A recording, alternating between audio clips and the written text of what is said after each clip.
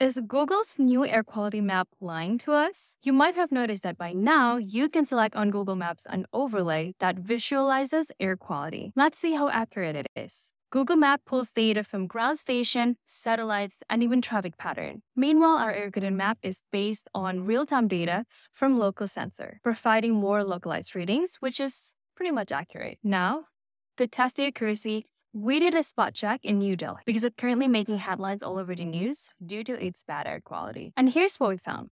Google Maps air quality feature is usually accurate, but for hyperlocal or real-time data, it's not the best. It uses average result, so it might miss quick changes. We also noticed that Google's data is updated less frequently, so it means that you might be looking at an air quality data that's already outdated. So back to the first question, is Google Map new air quality lying to us? Well, the answer is not exactly.